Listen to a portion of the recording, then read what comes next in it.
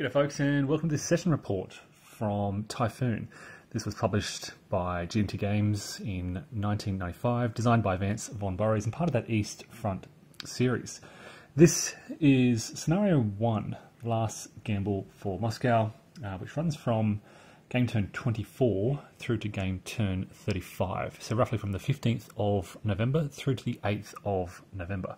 I did an introduction and overview of this scenario as a separate video where I kind of discuss some of the German options and the game more broadly. This video is really just a report on progress throughout this scenario. So I'm going to just cut this into a few short sessions and talk about how this German offensive rolled on. What you see here is the situation at the end of the third turn, the end of game turn 26, the 20th of November. There are some live playthroughs of this scenario. You can check those out separately if you want more detail. But basically what's happened is, on the first turn, the Germans launched attacks pretty much all along the line. Now, there were some rules errors there. I erroneously forgot about the need to soak off those enemy units that project zones of control into attacker hexes. I don't think there were too many situations, but I just completely forgot about that rule. Corrected in the second turn onwards. So there were German attacks all along the line. They failed miserably in the south, suffered a few step losses way down the south here, but things got a little bit better from about here onwards. This is where the Russian defences were a little bit more spread out, where the Germans have a lot more strength. And around this area, south of Kalinin, they launched 4 attacks. This is where they brought their close air support as well. And all 4 attacks were very successful. And I didn't quite, what I was hoping to do here was push the Russians just back a little bit to give me some room to move north of the Volga River along here, to then kind of swing out, drive north and swing out and around. But these attacks in the east, all 4 hexes were successful, forced the Russians to retreat. It opened a gap, and I managed to exploit along through this area and get across the Volga Reservoir by the end of that first turn during that mechanized movement segment. Gave me that foothold across the Volga. Just a foothold, and over the next 2 turns I've been slowly pushing back the Russians around the area. There are some small pockets of Russian forces that are kind of locked in that area. The Russians have been basically forced to pull back to block this this crossing. They're trying to block the roads. They've been marginally successful. The north is holding up pretty well, but in the centre, they're being forced to give ground. This is, of course, the situation after that Soviet player segment. So they have pulled back away from Klin. They're giving up that victory point objective to defend better ground, basically, in the east. Well, not necessarily better ground, but to have a better defensive line. So you can see the Soviet line now runs down through here. They've got the, this is the Istra Reservoir. They've got defences north and then defences just south. Strong points along here. The Moskva River running along here, and then some positions down south of the Moskva. And again, keep in mind, this highway is the last eligible hex that units can enter, so they can't go below here. The defences in the south continue to perform pretty well throughout turns 2 and turn 3. This strong point has held. But up in the north, yeah, the Germans have been able to pick off those Russians as they try to pull back, try not to get caught in these pockets, and yeah, try to stop the Germans exploiting. Again, this is 3 turns in, but things are pretty bad for the Russians. They have lost many units. A quick look at the cadre and the elimination boxes out to my right shows that there are 3 German units in the cadre box, and these are pretty small 2-step units. The Russians have lost, I'm just trying to do a quick count, about 20 units, mainly 2-step units. Look, a mix of artillery, armoured, a good mix, quite a few armoured units actually. So yeah, the Russians have suffered some pretty heavy losses in their attempts to hold that ground. A number of the Russians have been under no retreat orders, which gives them another step loss, but prevents the retreat. But other than that, it's just a couple of surrenders as well in these areas. But things are looking pretty good for the Germans, mainly because they're still in such good shape. Yes, there are, you'll notice here, a couple of reduced reconnaissance units. There are a lot of German step losses throughout, but they're still getting that combined arms bonus, Panzer Division integrity, that close air support, and yeah, they're really seizing the initiative. There is a trickle of Russian reinforcements coming on. There'll be one more cavalry unit, a division coming on in this coming turn, the 27th. There'll be two more small battalions and regiments coming in the following turn. It's really only from game turn 29 that large numbers of Russian reinforcements begin to arrive. And gee, that's still 2.5 turns away. And the Germans are really doing a lot of damage. So look, they're racing to get to Moscow. They're racing to get, I guess, as far east and northeast as possible. They've come basically this far in 3 turns, and they've got that far to go to get to Moscow before those Russian reinforcements begin to arrive in great strength. These are fortified lines, I think they're called, around Moscow. These are the key objective hexes to capture. But really, they want to get to Moscow and seize that that automatic objective. So, yeah, as I said, this is the end of the effectively the 3rd turn of this scenario, the 20th of November. And I'll report back soon and let you know how that next stage of the German offensive went.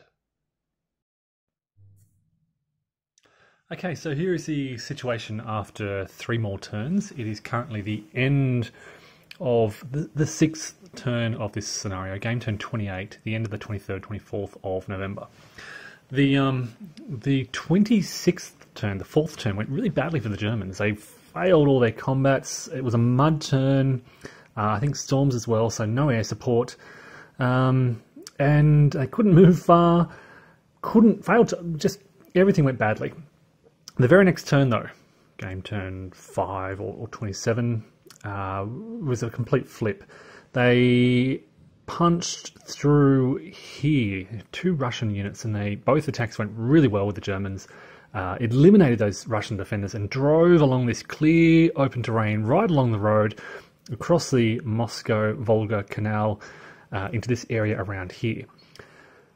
They exploited through there.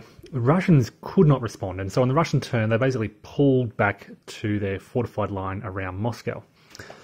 On the 6th turn of this scenario, which we've just played through, the 23rd, 24th of November, the Germans are now starting to push against those positions. They have pushed inside of that Russian fortified zone down here in the far south. They're still on this highway here, but they're inside those lines. They're inside the lines here and up in the north.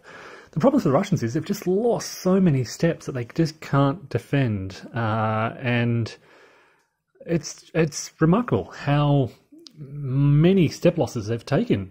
And again, the Germans are pretty heavily reduced. All their sort of panzer regiments are reduced, but they have the initiative, and so they're picking and choosing when and where and how to attack these Russians. They did have one combat failure out here on the right. That didn't go well, but all they need to do is get inside these Moscow city area or capture these 2 objectives, and they've won. And the Russians have all these forces way up in the north that they can't do anything with. They're trying to swing them around. It's just so far to go, and it happens very slowly. And yeah, it's not they're not moving fast enough. There's this massive major river in their way, which is hard to cross unless they go all up to the bridge up here. So all these Russian forces up in the north, everything basically north of this area here, can't get around now. Now that the Germans have captured Zagorsk, they've secured their northern line with elements of 36 motorized and 6 Panzer making sure those Russians don't come back down to the south. Everything else is being sent down to the drive on Moscow. And how did this happen? Well, there was that breakthrough there, certainly, but also the Germans crossed the Moskva River here and got in behind these Russian positions.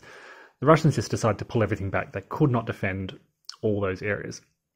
Even then, as I said, pulling back to these areas, they can't even defend this fortified line. They lost, just in that last turn there, they've lost a heap of steps within this fortified zone. You can see the Germans advanced, I think, into here. They advanced into here. They advanced in the north up here.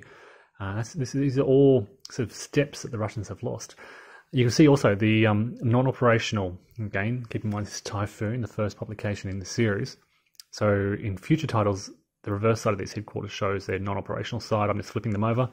And this is a huge penalty to the Russians. There's a lot they can't do within these non-operational zones, including using artillery. So they're really hamstrung by the loss of those headquarters, which were basically caught out too close to the front. And these artillery units should be flipped back over. And the Russians are in a lot of trouble. There are still three more turns to go. But, and okay, another thing to point out, Russian reinforcements will be arriving in much greater strength from the next game turn. So now that the Germans are at the gates of Moscow, the Russians get at least 5 this coming turn, plus an optional 4 at the cost of a victory point.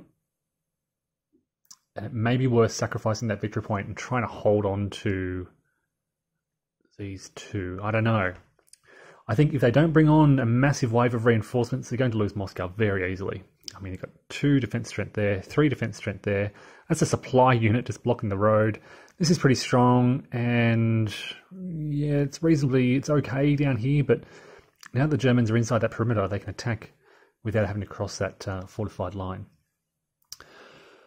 There's still these Russian units behind the lines here, out of supply, of course. They can't do a lot, but they're just not surrendering. They keep passing their surrender die roll, which is really frustrating the Germans, because there's a lot of German regiments, brigades being held back here, division down here, just, yeah, slowing down, I guess, in a little way, that German advance.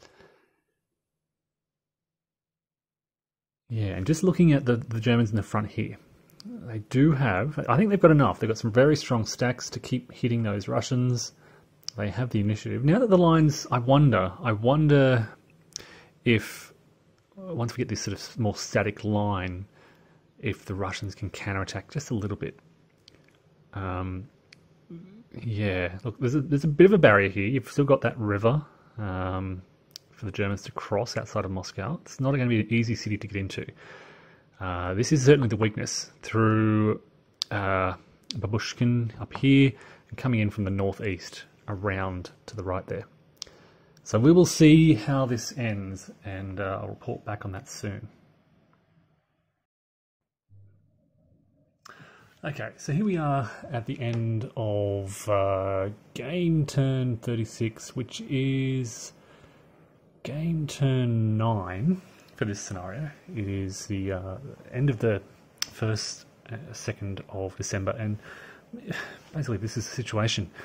The Germans launched several attacks on Moscow. They failed to capture. They've got everything but the city hexes, basically. It's very hard to see, but the city runs 1, 2, 3, 4. Just those 4 hexes there.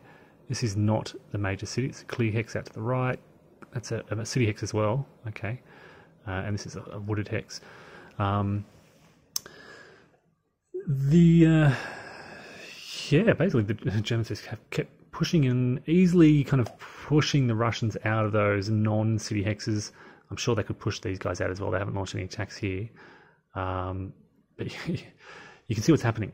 Massive stacks of 5, 6, 7, 8, 9 counters. Yeah, big stack here, all within stacking limits. A lot of, you can see the cavalry 1 stepping point.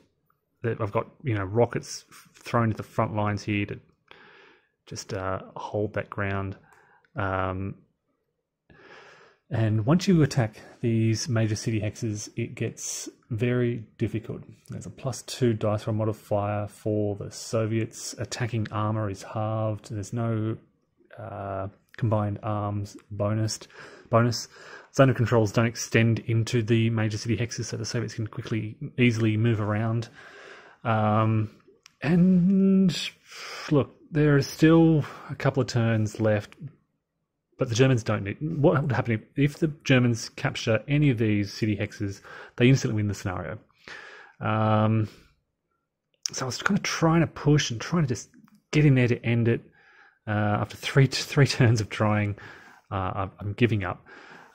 Just because it's kind of a grind. Every time I'm launching an attack, I've got to flick through these Soviet stacks.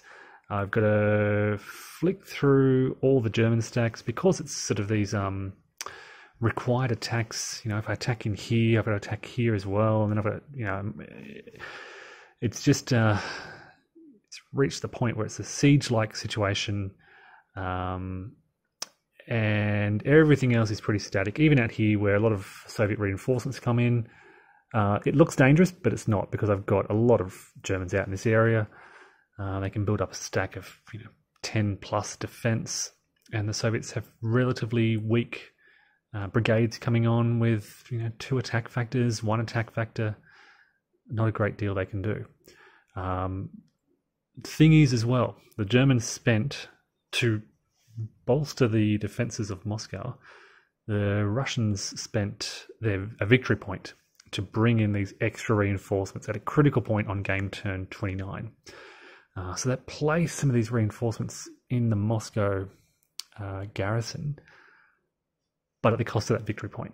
And that means that the Germans they need 1 fewer victory point on the map. So at the present, they're sitting comfortably, I think, 2 VP above what they need. So they can afford to lose some ground. Even if they lose, Zogorsk out here, they still win the scenario. And the Soviets just can't counterattack. That's actually pretty weak out there, but it's in a town hex, I think that is, which will give another dice roll modifier to the Germans on defense. It's just there's not going to be a Russian counterattack.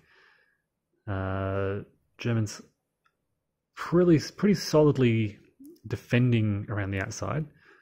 They have the capacity to attack, but it's just a grind. So I'm calling this for the Germans by virtue of their basically victory point margin. They only need 8 to win. I think they're on 4, 5, 6, 7, 8. No, they're on 9. So yeah, they could lose 1 easily. And yeah, look, a lot of force. I've got the 10th Panzer in reserve here, 7th Panzer, and some other. There's 2 Panzer divisions here. I think 14th Motorized might be here as well. Just a lot of German forces available to spread out if needed. A lot of artillery behind the lines. They've still got their Soviet air coming on as well. But it's just kind of reached a bit of a standstill. And now, once that kind of, the maneuver right here was very interesting. Really smooth movement rules, variable movement rates based on weather. So we've had some mud, some snow, which has made things difficult. But by that point, the Germans had kind of broken through where they needed to. They got the kind of the frost break through their rapid movement. Then the mud and the snow hit. To slow everything down, pretty much right when they needed it, because it meant that the Russians haven't been able to quickly reinforce Moscow. They've been suffering by the snow movement rates as well, which reduces the cost of these main roads to just 1 movement point per hex instead of the half during those frost turns. So yeah, that's the German victory in this scenario 1. But what it has done is it's made me really keen to set up the larger scenario. This is just the scenario 1 from this Typhoon.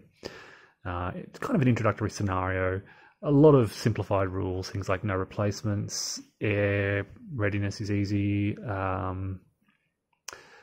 Yeah, the a lot of a lot of Russian casualties. It's amazing. Dozens of Russian casualties compared to about 8, 9 German casualties.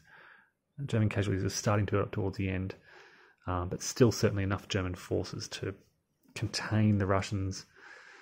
And again, what we're looking at here is if the Germans attack, they can get like a 2-to-1, maybe a 3-to-1 if they're lucky, with maybe a -2 dice roll modifier if they're lucky. Actually, -1, I think, if they're lucky. And if the Russians counterattack anywhere, they're looking at 1-to-1, and that's about it. So, yep, there we go. End of scenario 1 from Typhoon. German victory, but yeah, stay tuned because I'm very keen to set up some more larger, more maneuver-focused scenarios, maybe from Barbarossa Armour Group South 1941 as part of the East Front series. Thanks all, and take care.